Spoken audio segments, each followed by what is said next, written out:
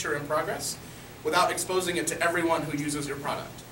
And so it's great to be able to work on a feature over a period of weeks and not have to worry that users will find it, hit it, and what is this? Well, it's not done yet. Don't worry about that yet. Like, I don't know. And then we can have QA and design look at the feature in progress. We give them a URL with the mangled flag bit in it, and say, go here, go to this URL, and you can see what we've implemented, and they can give us feedback throughout the development process. Beautiful thing. You can see that there are no cards in the ready to code here, and that's because they've all been moved off and done. So what this means is that this last, so we have, let's look at we got ready to code. Needs specification is we have a card we want to get done, but we don't have enough information to do it. So this is, if it's in here, it's a cue to me, like I need to go bug somebody, make a phone call, or send an email. Tracking is we're not doing it, but we're watching it. Oftentimes the work we're doing depends on what the Juju core team is doing. And we can't implement the UI for it until they've implemented the API for it. So we stick things in tracking that we're watching but are not our responsibility because we want to know what the status of that is. We've got branch start, which is basically we try to do a pre-implementation call. You look at the card, what's involved in it, and then you get a hold of somebody and go, hey, I want to talk this through with you. And you talk through and you go, okay, this is what the bug is. I think this is about where in the code I see this issue. This is my plan to fix it. What do you think? And it's great to get a sanity check to go, nope.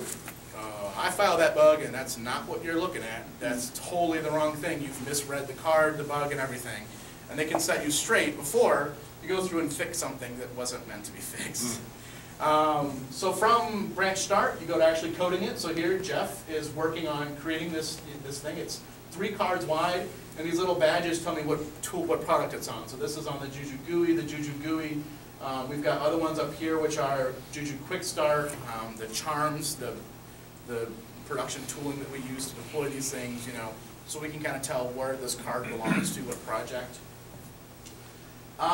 What's nice here is that these have all been done, which means that if you're looking for a card to work on, you're not going to be able to work here. You have to either go work in maintenance or you have to come down here to Project A. Project A is working on moving the inspector to the left, and that's a different feature flag. And so as a manager, what's cool is that I've promised to get this work done in 3 separate categories of tasks, right? We've got maintenance tasks, machine view work, and inspector work. And all I did is I put the cards in the lanes, and I let the team go at it. And they chose to work on the machine view ones, that's great. If you want to work on all the cool cards, that's awesome. But now, those cards are gone. You now have to come back and work on the uncool cards. And this gets into the idea of letting developers pick what they want to do. I've just told my boss, we'll get these things done in 2 weeks. The order they get done in, I don't care, right? And so the developers are happier because they're picking the work they get to do, and I'm happier because I don't have to micromanage, no, you go do this, no, you go do this, you go do that. I just go, we should get this stuff done, guys, and they go, yes, that sounds good. So here we've got some ready to code. This X means this one is blocked. So here's a card that we will get done this 2-week cycle, but it's currently blocked on another card. Again, this is that power of visibility of just a sticky note. To have the little red X in the corner to say that this is blocked on something, and you can easily look at it and find out what is it blocked on, and let me go work on that task so that I can unblock this and we can then work on it going forward. So we go from coding to review. Review, like I say, could take time. Sometimes if your reviewer has some suggestions and stuff for you.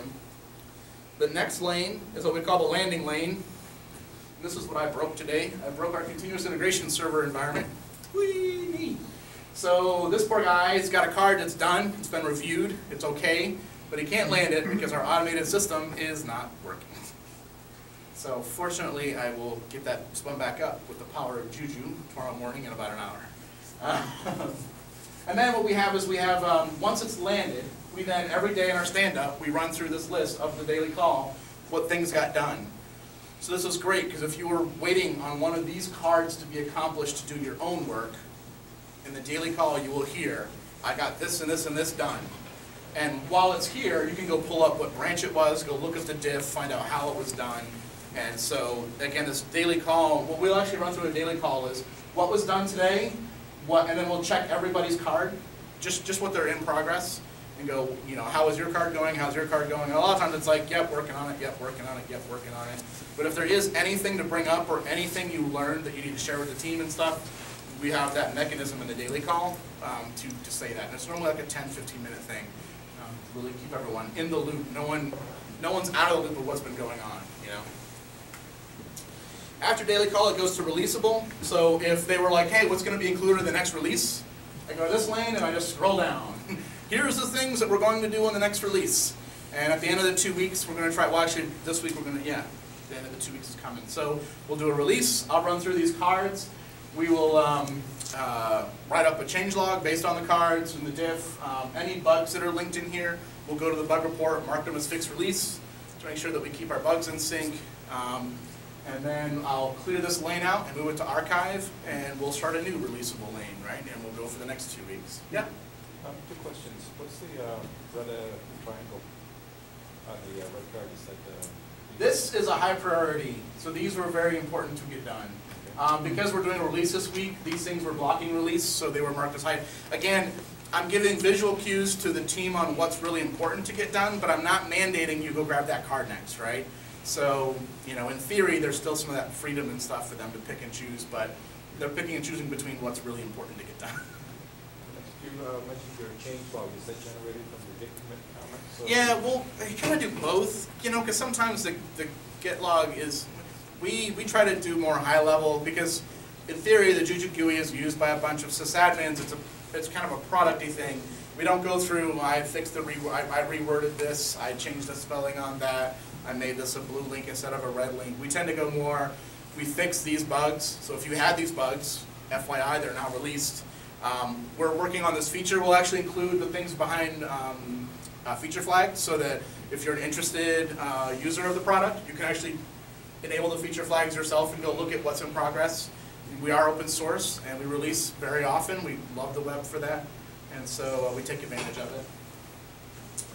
And then you'll see in the next thing here we have what is labeled weekly review.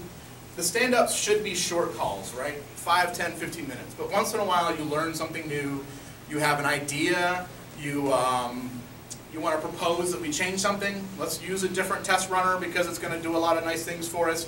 Or we had a really serious bug that was really hairy, and let's all talk about how not to do this again. So what we'll do is we'll create cards in the weekly review lane here. And then on our Friday stand-up, it's actually, instead of a 15-minute call, it's a 45-minute call. And the idea is to walk through any important tasks in that window to go, okay, let me share with you some extra information. We don't want to bog down the daily stand-ups, but once a week we'll enable that time. And then we tend to put those on a blog, write them up, kind of share to the world. We learned these important lessons this week. Here's what was going on, kind of stuff. It's kind of interesting, and it's good to have a kind of, we used to call it the weekly retrospective, which is kind of a neat, you know, you think about it that way, it's really useful. But what's nice is to have a set aside time for it, so that throughout the week we're not all getting bogged down in everyone else's little stuff. It's like, okay, make a card for Friday, you know, make a card for Friday, we'll talk about it Friday, you know, you punt it off. So, yeah. Your stand-ups, what time of day you guys do those? So because we've got people from Mountain Time to Italy, so we do, ours is right now, it's at 11 o'clock Eastern our time, which is like afternoon time for the guy in Italy and morning for the guys in Colorado and Canada. So we try to make it, I like it, I've always had mine early in the day, and I like that where it's just a couple hours in, so I can get in, get through my email, what am I going to work on today, then go to the stand-up and go, this is what I'm going to do today, this is what I've, you know, my plan is or whatever, and then the next day, hopefully, my item is that landed, that's done. I'm going to go grab this new item, right? So, yeah, it's kind of different for everybody. Yeah? Are you dividing tasks between people writing specs and people doing coding and people doing QA? Yeah, oftentimes, so we treat the different things differently, right? So for QA, QA is part of our code review process, which is part of landing every branch. So any change is QA'd immediately by the code reviewer. So we don't tend to have like QA personnel. What we do have is we have a rolling, everyone has a dedicated QA day. Every 2 weeks you come up, and your goal is to file a bug. As soon as you file a bug, you can quit. So the faster you find a bug, the sooner you're done with your QA day. But the idea is that kind of every other day at least somebody is doing some level of just manual QAing through stuff. And that's not on a card, that's just kind of a standing task, you know. And so sometimes you're like, what did you get done today? Well, not a lot, it was my QA day. Okay, you know, we wait on that. Now, as far as specs and stuff, oftentimes these cards are investigate. So like before we start a new feature, like we're working on this machine view and he added a bunch of API calls. His first card was investigate what API calls we need to communicate with in order to add this feature, right? So the card is investigate, and he took notes or whatever, and then that card was in coding while he was investigating. It was in kind of hot review landing, straight into done, and then at done, and the daily call is like, I found out what we need to do. So then from that, it's the same people doing the investigating. Yes. As they're doing the developing, as they're doing the QA. Yeah, this is all within our team, right? If it's not our team, it's usually a tracking card or something, you know, because we don't have control over it. But this is where if you're managing a team that has different people, we would split out more lanes where one team was looking at certain lanes, another team was feeding them with, you know, with other lanes of work. It's not obvious to me when I look at this how you're limiting the work in process on it. It's right here. So the numbers at the top. Every lane, you'll notice, has a number on the top. So maintenance has 3. There can only be 3 cards working in maintenance at a time. We've got 6 guys in the team. That means only 3 of them will be working on the maintenance work right now. The other 3 will have to be in Project 1 or Project A. If you go down, you'll see, and basically there's 3. So when it comes out of maintenance, where does it go? When it comes out of maintenance, it goes into landing and then into release. And if is there a limit on the landing queue? Yes, there's 3. If there's more than 3 landing, then there's a problem with our landing process. This is a call for us to fix it. You stop people working on maintenance if your card is stuck in landing, that means you're not doing anything else right now. But if there are 3 cards already in landing, yeah, you stop people working on maintenance. Yep. Well, I'm confused because isn't ready to code part of maintenance, or? So yeah, so this is 3 cards for all 3 of these lanes, right? There are only. That's for active. Right, for active. Okay. So what are you looking? So that's not the total for maintenance. That's the Oh, total no. for Well, active maintenance. so this is the total number of allowed in progress cards for maintenance. All right, because the maintenance cards go from what we're going to do in 2 weeks. So this is 2 weeks worth of work, which is 15 and 9 at most 24 cards of work here. They go into start, and once it hits start, you are one of 3 limited work in progress here. If there are 3 maintenance cards and there were no other cards on the board to pick, you're in Slack task mode. You can go grab a Slack task item, and we actually have a lane down here at the bottom for Slack and low priority maintenance. So if you can't grab a card because the lanes are full, you would come down here and look at things like writing some tests for this, looking at a different test runner, updating this JavaScript package that we have a dependency on. They've got a new version, but we should pull it in and test to make sure it works. But because we have an actual physical copy of the old version, we don't care. Like, it's working for us, the bug wasn't critical, we're in no rush to update, so it's a Slack task item, And so, but this is a temporary, if you have no room. So, and then notice like it's the same thing here for Project 1 and Project A. There's a limit of 3 cards in each of these. So again, there can only be 3 things. You've already got 3 cards in there, and the next spot for the task you would be working on is to go there, but it's full. Right. The rule is you have to stop working on what you're doing and go Yeah, somewhere else. right. Because Okay. otherwise you're gonna, it's not Kanban. right. Well, it's not Kanban. You're not pulling limited amount of work. It's an indication there's a problem in the system, and either A, I may go, you know what, it's totally reasonable to have 4 as a valid card number there. Let me change that. Or like in the landing, if there's 3 in landing, and someone's trying to put a 4th card into landing, then something is wrong with our landing system, and we have to make that faster and more efficient. And so whoever's free should go work on that right now, because that's blocking us from actually making good progress through our project here. Yeah. How do you handle triage in this type of system? Let's say you have Mark as one of his, a really good shower, and he comes up with this wall of text of stuff that he wants to change or something like that. How do you handle that? We'll see it next 2 weeks. We create cards for it in the backlog. We score it, we move it across. So he doesn't act, if you have, how would you handle something where you get some giant requirement or something like that, and you are the person who is putting this into the system. You have to split it off into different Yep, tasks. so like all these cards in this backlog, this is my job as team lead. Okay. Is I sat down for 2 days on the machine view and created all the cards here as tasks, right? And so I sat down, like, what's involved in this? And I would go very carefully through the code. Okay, we'd have to add, add these database tables. We need to add, update these queries, which is a task.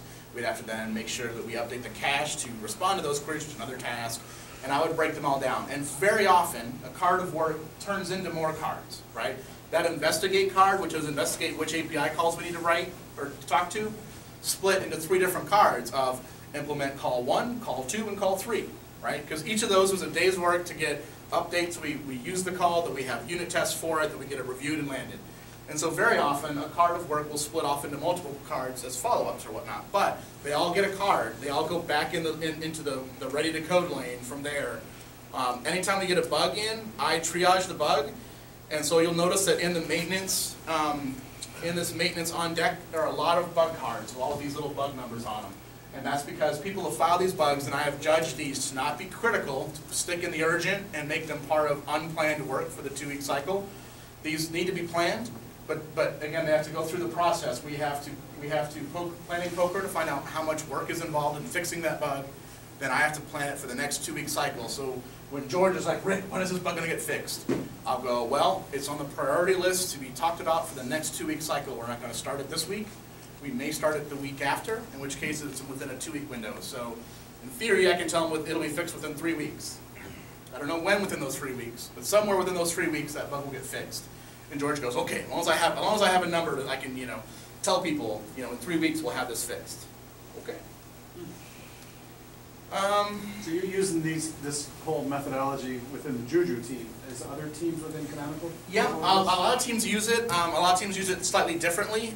This board was actually put together by my predecessor, Gary, who left us to go to Heroku, and I'll kick him in the shins when I can see him next time because he's really tall and I can only reach that high. But anyway, so this kind of layout is really his work. We used Kanban in my previous team with a different team lead in a different way. It wasn't as broken down by project like this, where you had clear delineation between maintenance and project 1 and A, which is why it was so baffling when I first moved to this team. But yeah, this is we're trying to get everyone in Canonical to use this. Most teams do, but a lot of them have their cards are 3 or 4 day cards. So for them, this idea of a feature card tracking with individual day-to-day things is just not what they tend to do, and so we're trying to get that instilled more. So yeah. So you have a bug tracking system, right? We use Launchpad, yeah, we're Canonical. Huh? And so it's external to this, right? So Yep. someone enters a bug and then you go and, is it automated to put it in here? Or? So this has an API, and we've got a Python script that in theory will do that. In practice, because it needs manual work, and a lot of bugs are just low priority. Yep, that's nice to have. It's not on the board. Again, if it's not going to be something we're going to work on in the near future, don't put it on the board. It's mental capacity to process that, and I can already tell you that that's not happening this 6 months. So it kind of falls into whenever there's a bug, I get an email, and I will go through and triage it and go, okay. So like the one bug right now that's in the top of this urgent lane up here, notice there's no number on it. It wasn't here a week ago to be planning poker. It just popped up. Someone had a bug. It needs to be fixed before this release this week, so it's in urgent. And this is a key that the very next open developer who finishes a task, so Francesco here, who just finished a bunch of stuff, should be grabbing that card next and starting that bug, because it is an urgent bug that must get fixed out of band. And so when my boss says, Rick, how much work are you going to get done? I take, okay, each developer, so 6 developers, for 5 days is 30 points, right? Or, well, it's 2 points a day, right? So it's actually 10 by 6, so 60 points a week by 2 weeks. So I'm like 120 points for the whole time period.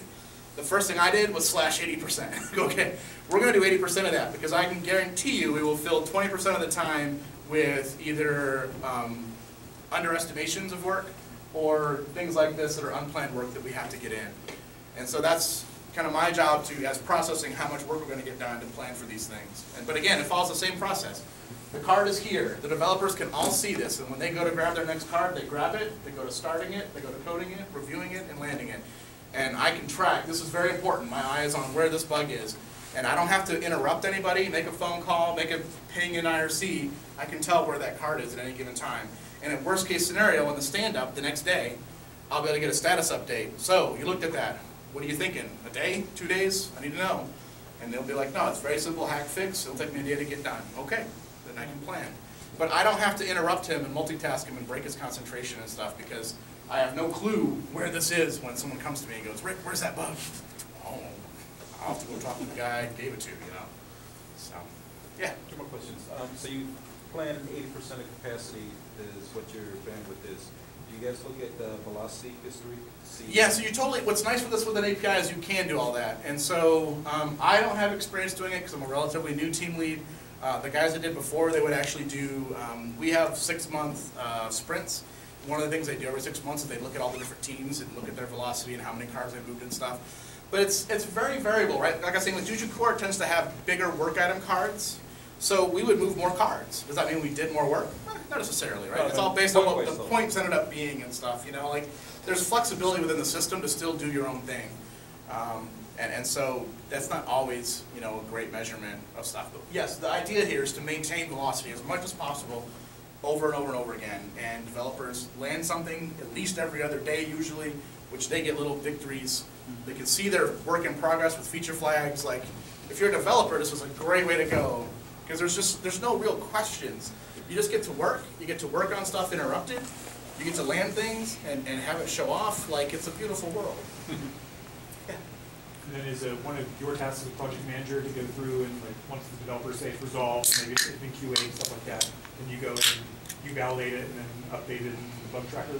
Or they... Yeah, so like I'll go through this releasable lane when we do a release, and I'll go through because I'm very handy with middle click opening a new tab and a mouse. And I'll mark them as fixed release and stuff, just, you know, but someone has to do it, right? You could make it the person who does the releases job.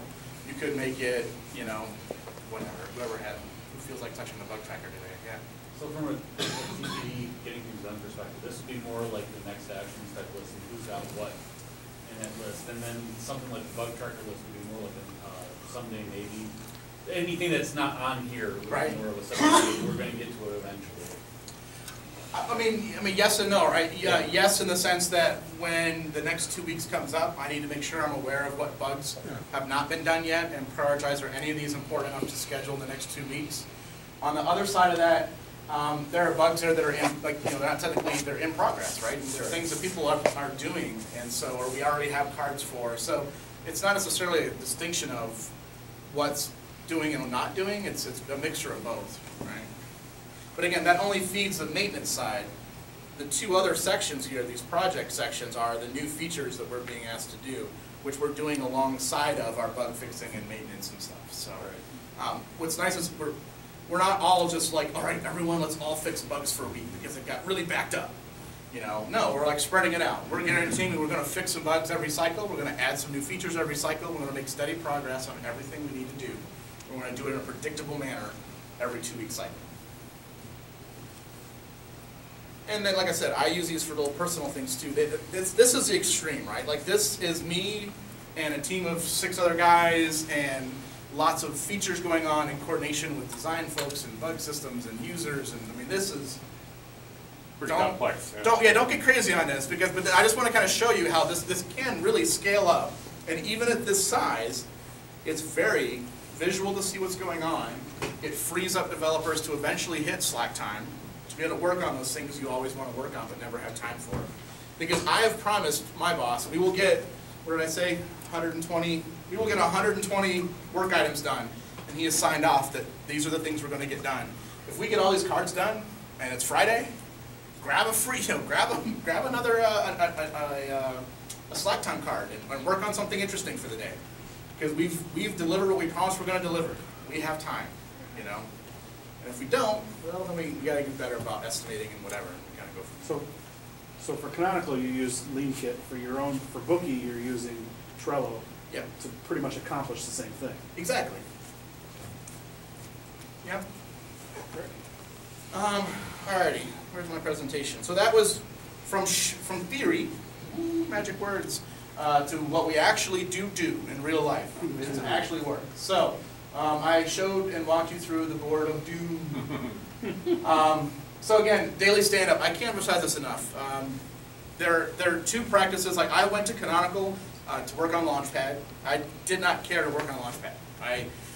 What it's written, you know, it's Python, but it was not. It was Zope, and it was huge, and I wasn't never a huge Launchpad fan. But they promised me I would have code reviews, which means I would actually have my code looked at by other developers who would suggest, you know, ways I could improve and whatnot, and make me a better developer.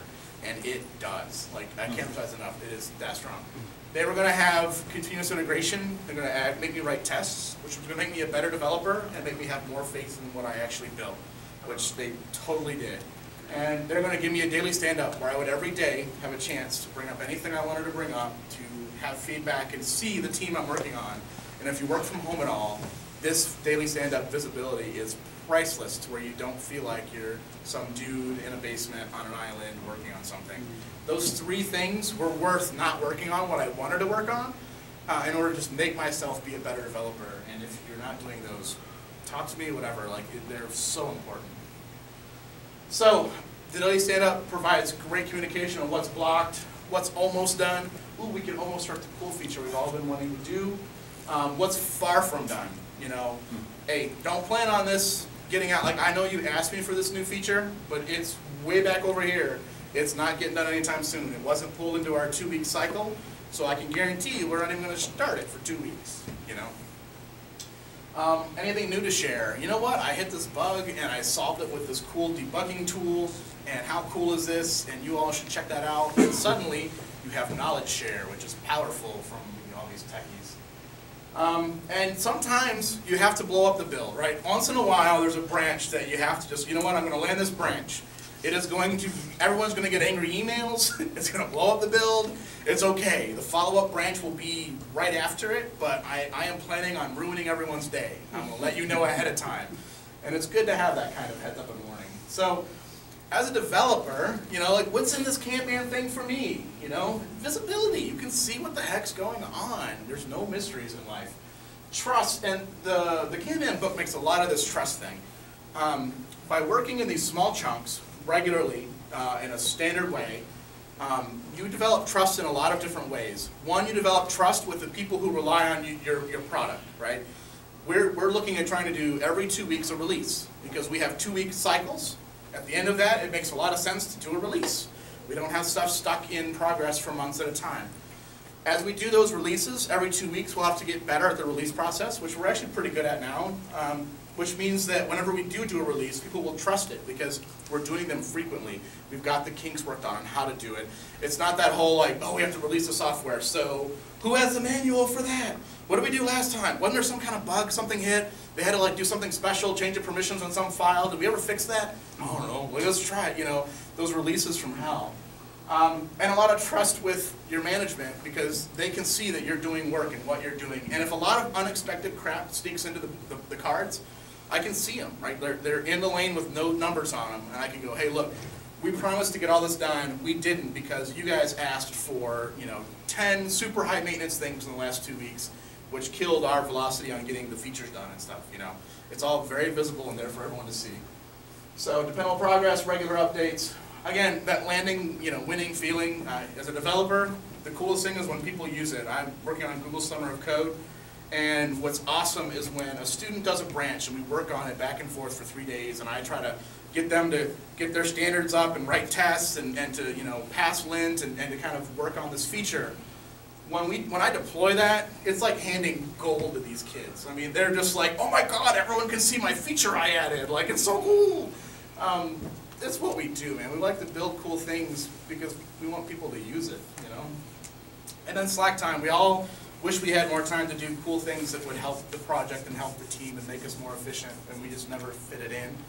And in a way you don't fit it in, but in a way you do with this kind of setup. And then just sanity. It's very predictable. As a dev, there's no fear that I'm going to go to some dev and be like, hey, so the CEO just said he wants feature X, and he wants it tomorrow, and so I picked you to do it, and hopefully you can stay tonight and tell your family that you're not going to be home, because we have to get it done. They know what's on the board, what's coming up, what's in the lane, you know, it's very predictable and sanity for them. So the thing is, when you go to do this, iterate on it. Everyone does it differently. The work in progress numbers are suggestions, you know, I mean, you know, at first set them. Don't run without the numbers. But measure, you know, put numbers, measure, how's it working, and tweak them if you need to. The lanes are arbitrary. You know, they're basically, they kind of fit the model of to do, doing, and done. But you can see on ours, we actually break it down much more fine-grained than that. So by looking at what lane it's in, I can tell he's still looking into how to solve the problem. He hasn't had a pre-implementation call yet. Or the dev has had that call, he's working on it now.